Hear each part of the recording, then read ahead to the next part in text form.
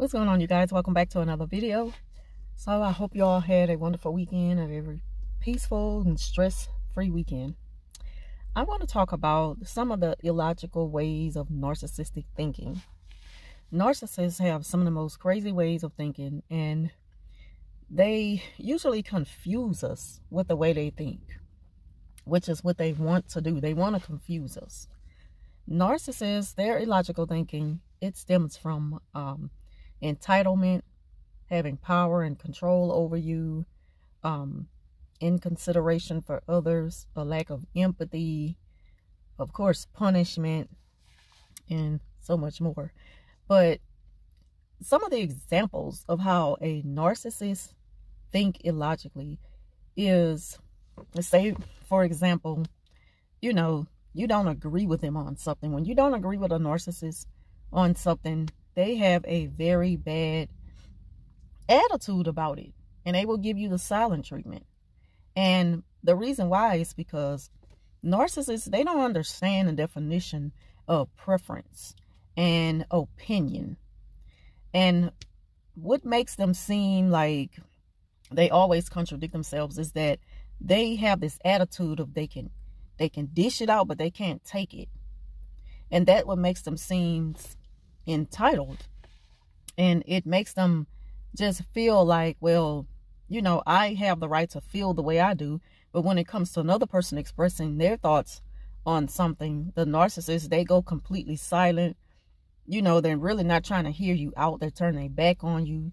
They are very, very rude and inconsiderate of your feelings, but they expect the complete opposite reaction from you. And when you take that away from them, they can't wait to have that get back moment at you. But let them do that to you. They want you to run behind them for an explanation.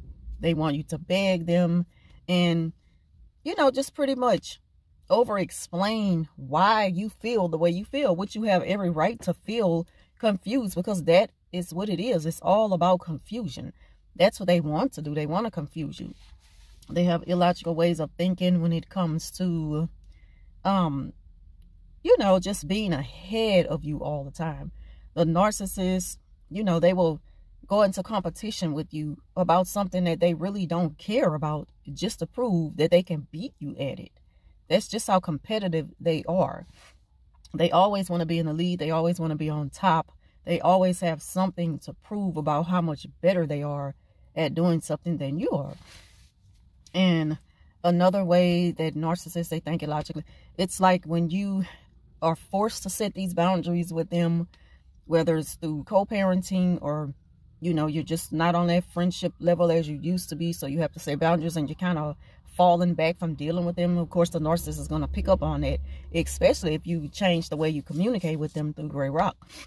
So narcissists, they can't handle that. They don't want change, and they feel like you are being disobedient to them. And so for that, they have to punish you. And the way they punish you in the get back moment is, you set these boundaries that they refuse to respect. They refuse to respect those boundaries, but they have no other choice but to accept certain boundaries. The narcissist will go completely silent on you. And the reason being is that they just feel entitled. They feel like that you have no right to turn your back on them. You have no right to make these changes to y'all's relationship or whatever. You have no logical reason to feel the way you do. If the narcissist don't agree with your thoughts, then they're gonna just completely shut you out like you don't even matter. They don't value anyone else's, opinions on anything. Like, your thoughts and opinions just don't matter. And they will stop speaking to you as if you've done them something wrong, and that they use that as a form of punishment and control. Because of course, the way they use it as control is they figure that if I stop speaking back, then they're gonna be curious as to why I'm not speaking to them.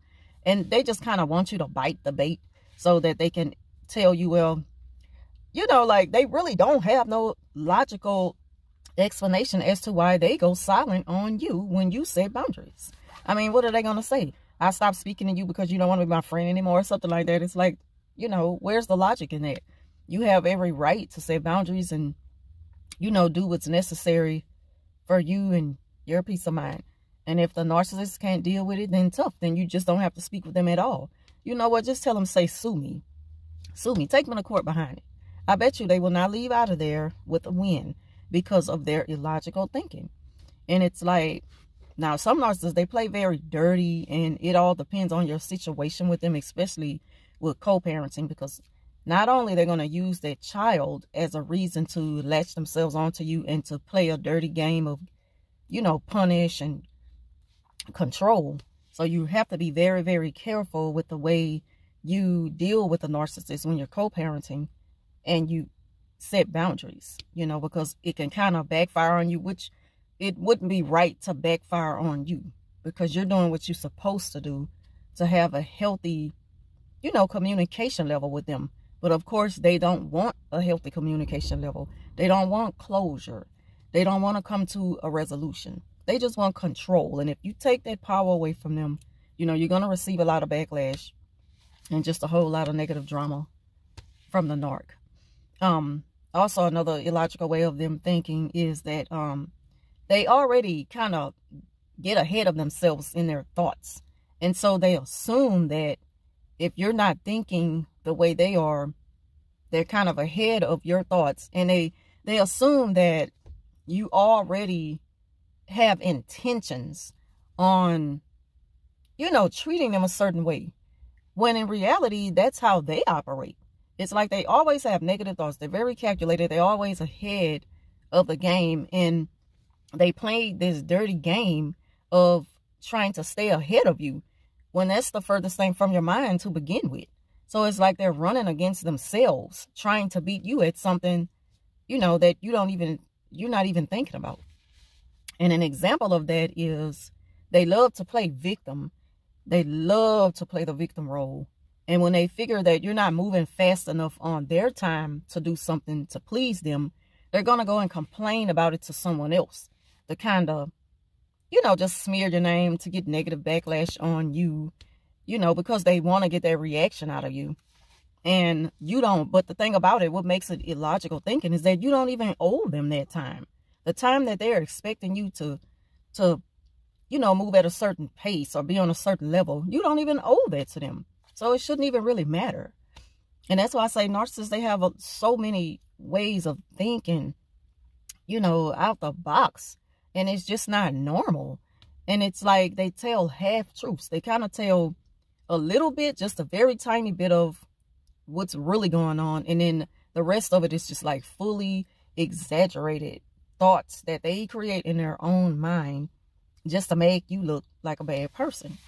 And so a lot of time it goes straight over people's head because they're not thinking to question the things that the narc is telling them, you know. So that's how it usually happens that way. But when it really all boils down to, you know, confronting you about it, that's when you have the right to just go ahead on and fully expose them for who they are. So they kind of give you that power.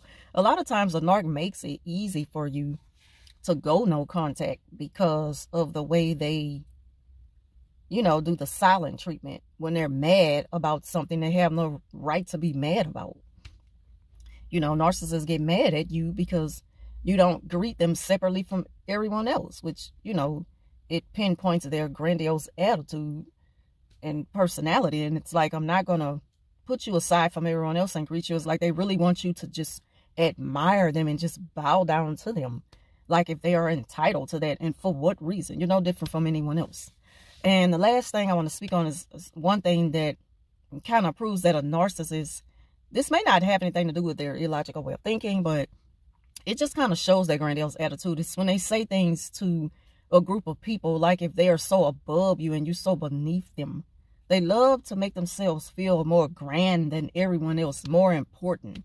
You know, like if your life is less important than theirs. They'll say things like, say for instance, you all work in a restaurant or something, or any type of little job. And they'll say stuff like, you know, they love to future fake or bring up, you know, people who they've known from the past.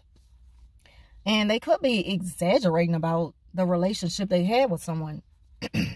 Excuse me, y'all. And they'll make it seem like the person was so rich and wealthy, and had they stayed in a relationship with them, or just a friendship, someone they known from the past, they were friends, or they could be lying about it.